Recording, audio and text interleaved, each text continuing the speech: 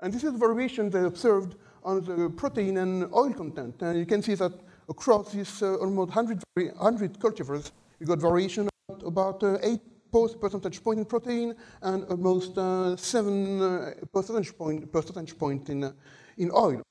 And this is for all the plant species.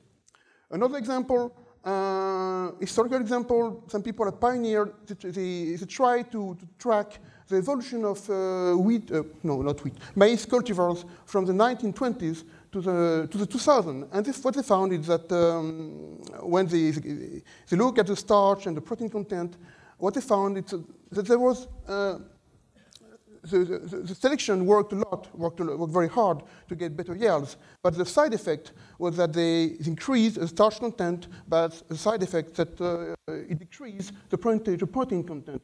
And there is a little bit something weird in this paper, because you see the value on the right about the protein content. It's very, very high. So there is, in this paper, they introduce a source of variation, probably about the method, the method of protein, and they include it in the paper. So this is an example of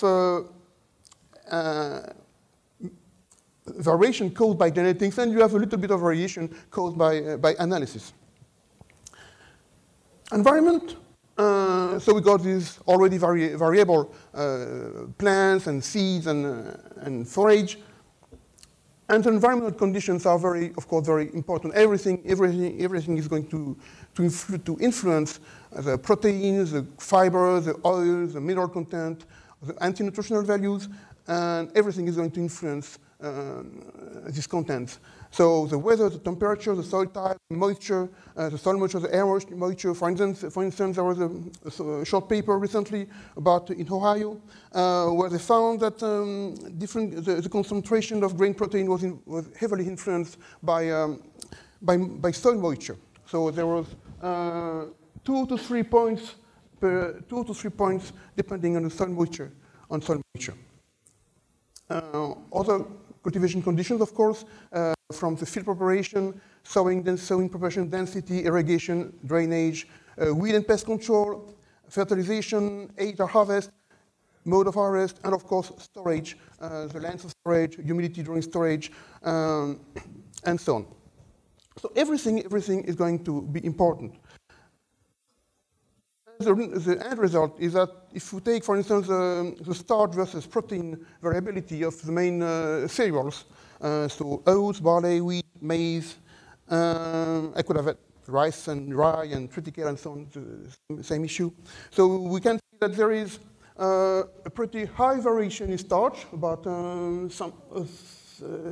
more than 10%, 10-15%, and also a quite nice variation in protein, for instance, about 8 up to 8% for each type of grain. Something which is quite known, the effect, for instance, of nitrogen fertilization on wheat, on the content of wheat protein. So you can see that it grows, so it is directly linked to nitrogen fertilization, but it is also linked to the moisture regime of the climate.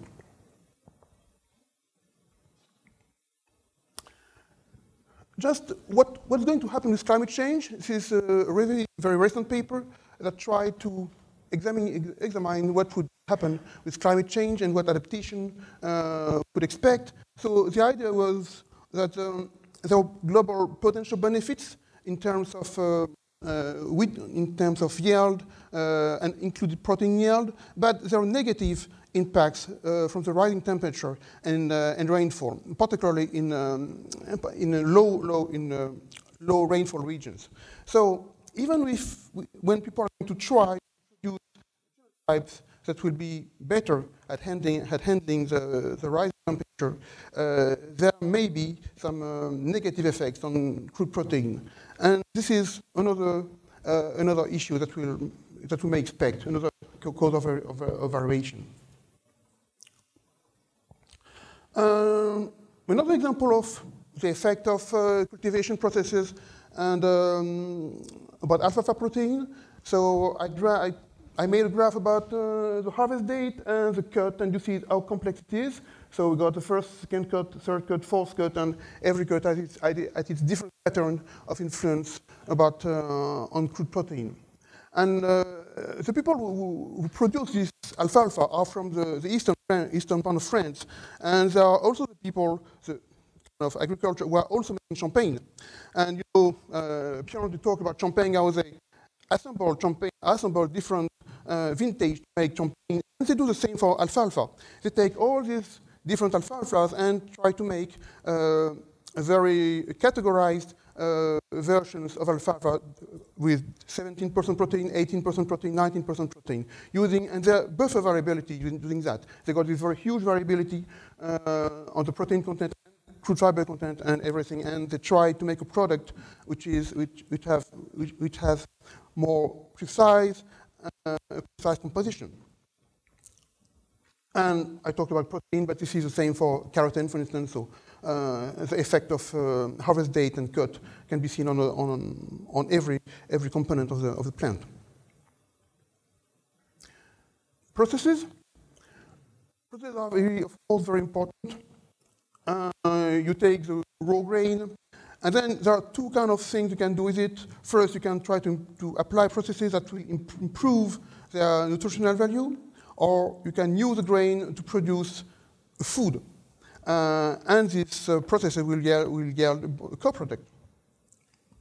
Typically, the processes that try to improve nutrition quality are going to target precise specification, so we can have a product of limited variability and with better nutritional value. And these processes are like heating, flaking, and so on, or dehulling or grinding. And you will get a product which with a lesser variability, with a controlled amount of nutrients and typically a lesser amount of nutritional factors. But still, there are lots of unknowns about the processes. These processes might vary depending on the time. So the people who make these products may change the processes, and the next year you will end up with a different product with different specifications. So variation may be a little bit lower, but it still exists.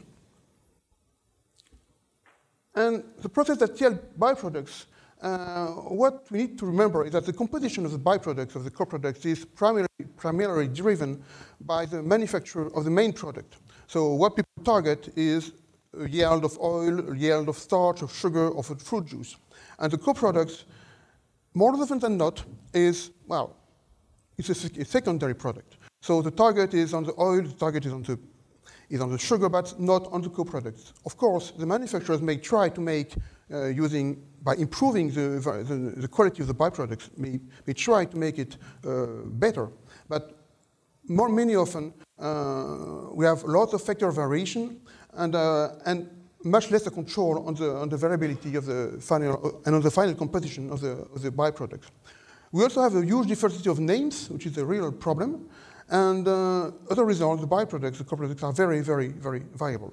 So a few examples here. For instance, if we take the process to make maize alcohol, you see that there are lots of steps involved in the process, and each variation of the step is going to result in a variation of the byproduct. So, for instance, if we at the end we have a mixture of the solubles and the wet grains, and the proportion of solubles and wet grains is going to result in a different product. And of course, some dried distilled grains are made of different species. They may be of maize, of wheat, or mixtures of maize and wheat and sorghum and so on. So the result is that we have what we call a DDGS, is an entire family of products. So if I take maize, for instance, and there will be some very, very important talk this afternoon about cereals, but this is maize and all the byproducts, and you can see that there is a huge diversity of products coming from the single grain, and every single byproduct, co-product is itself variable. If I take only the gluten feed on the right, protein versus fat, you see that the gluten meal is 60% protein, but in fact it's something between 50 and 70. And on the other side of the graph, we got the maize germs, the crude germs, not extracted, and we got crude fat content from 30 to 50. So we've got very, very large variation between each category of byproducts. Same thing for wheat. This is a graph that shows not only the red dots on the right are the wheat grain. And you see that the wheat grain is variable, but it's much less variable than the other byproducts. So the big yellow banana, it's all the byproducts. Well, not the milling, but the main, the middlings, the shorts, and then you got the brands and the feed flour. And this is driven by the expression of starch, but what we call middlings, so the big banana in the middle, it's huge. The variation is about between 20 and 60% protein. And we can cut it in different categories, but it's still difficult. And it's a continuity. There is no product when you can say, well, this is brand, this is middlings. And also the manufacturers, they take all the output of the meal and mix the output to create more or less specific products. So it's so what we call brand, what we call middling, what we call short may vary from one manufacturer to another. The yellow dots are the milling byproducts, and the green dots are the starch byproducts, and the blue dots are the distillery byproducts. So if we can look at the green dots, the wheat, gluten, feed, which is a byproduct of the starch industry, and see that it's actually a series of products, and in fact, in this case, it is two manufacturers. You can see that the two manufacturers that both produce starch, wheat starch, but they have different processes, and the different processes result in different products. One is about 30% starch, and the other is 20% starch. And with also a difference in a significant difference in protein content. If I look at distillers, with distillers, this is a little bit different, but we have two different processes. One where the grain is kept whole at the beginning of the process, and one where the grain is milled and the bran is reintroduced at the end of the process. And these two processes give different products. One which is much higher in starch, and one where the starch is much better extracted. So there is a little less starch, less than 7% starch, and a higher content in protein. A product which should be easy, which is the sunflower meal. Sunflower meal is the byproduct of the oil extraction, and the crude and protein content of the sunflower meal is primarily driven by the dehulling. But even there, you can see that this is a graph about crude fiber versus protein. You can see that there is a continuity between dehulling and not dehulling. But so we got the picture of the raw, the hulled soybean meal and the dehulled or partially dehulled soybean meal. Of course, the dehulling is also a variable process. So you got soybean meals that are entirely dehulled, some that are only partially dehulled. There is genetic variation that makes the hulls more or less able to be removed. And so in the end, you got not exactly two categories, but a continuum between the totally dehulled soybean meal and the not at all dehulled soybean meal. And with a quite large, and the protein content is quite large, because even for the non-dehulled soybean meal, you got protein between about 20 to 30, and for the dehulled or partially dehulled soybean meal, it's between 30 or 40, even more than 40 for very, very specific types of soybean meal. And this is an extreme example, which is a rice bran. So rice bran comes from many different ways of transforming rice into starch, into oil, into edible rice, and so on. And all these manufacturing processes output products that are often known by different names, but more than often they are called rice bran. And you can see that rice bran, when you look at the main analysis, protein, in this case it is crude fiber and crude fat.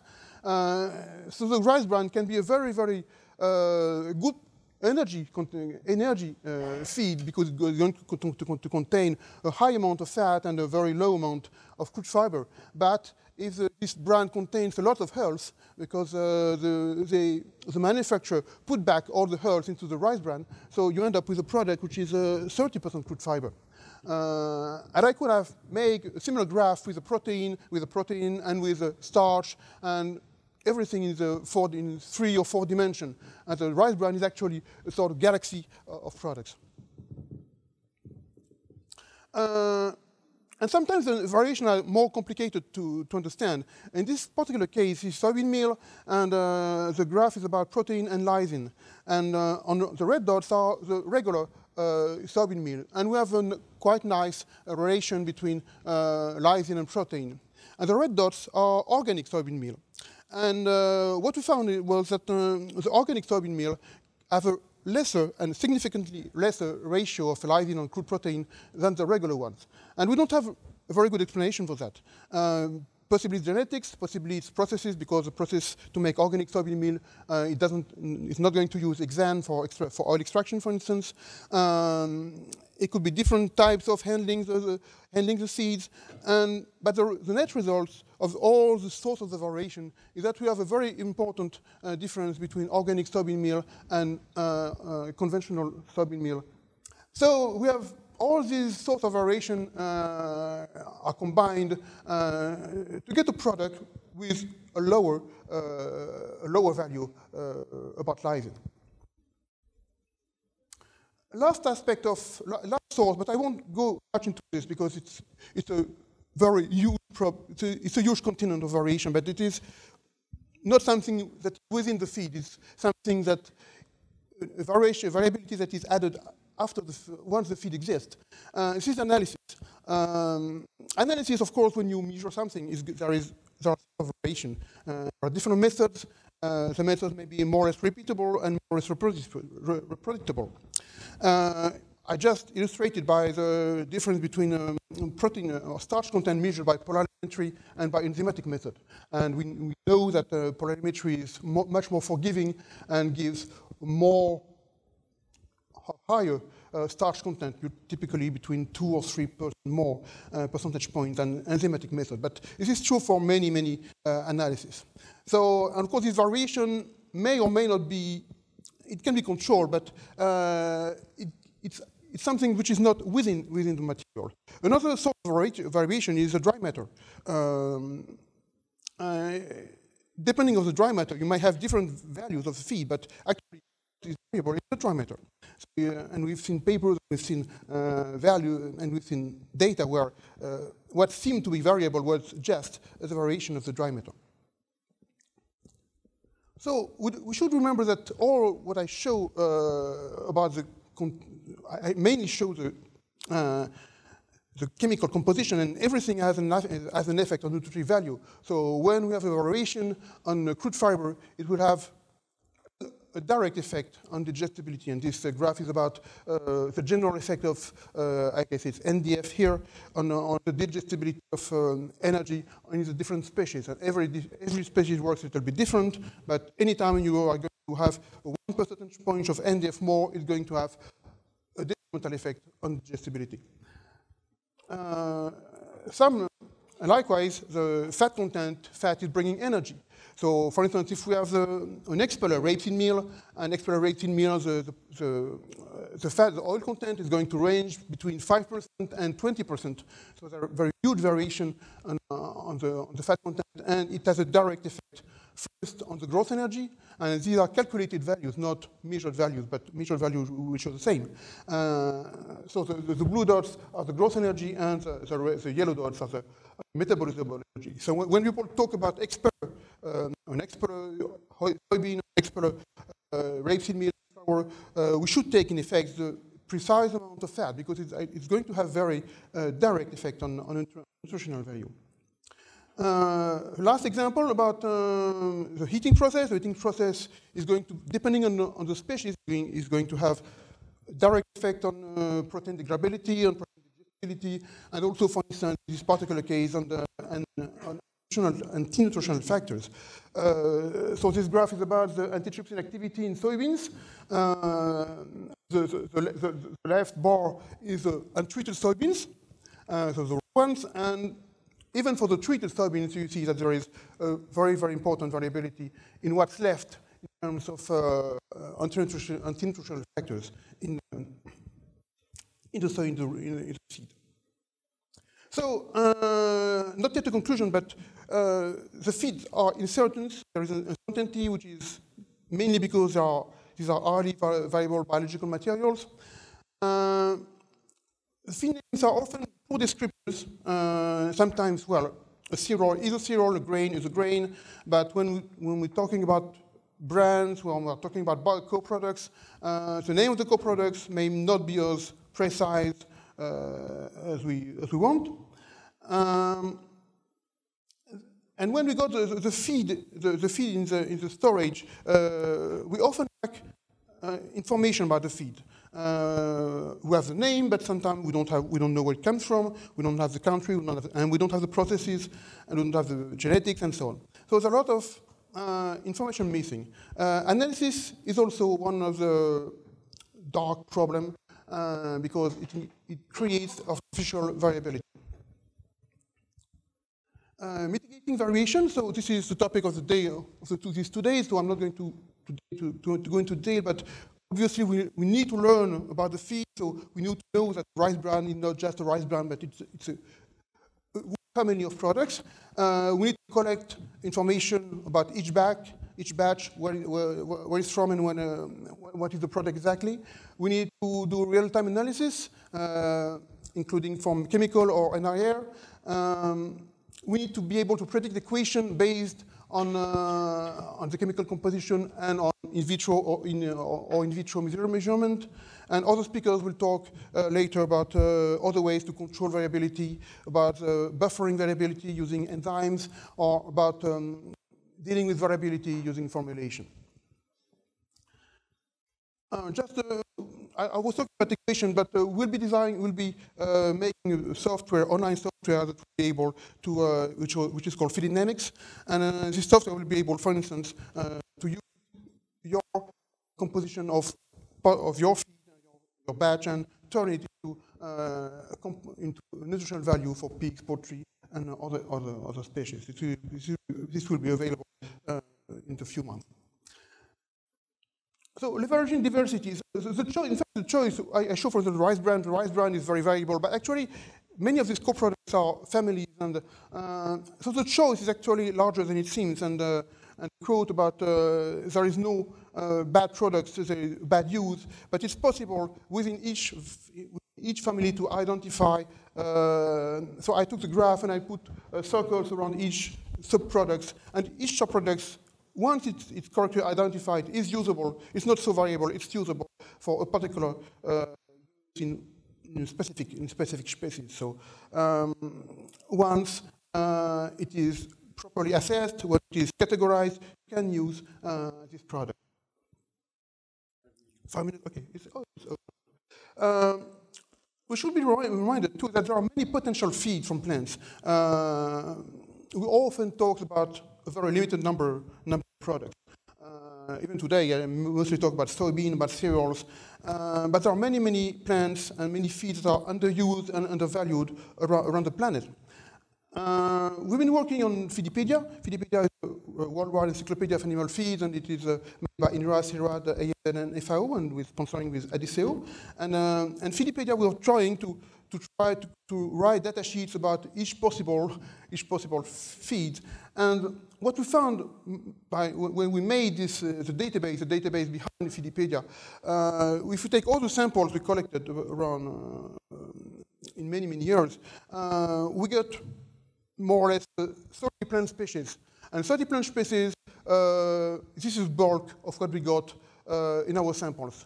I'm not saying it's representative of the world, but most of the feed come from a limited number of species. And in Feedipedia, we got 1% of samples that come from 400 species. And I'm just talking about feed material, about raw materials. I'm not talking about forages, because forages it's 2,000 species.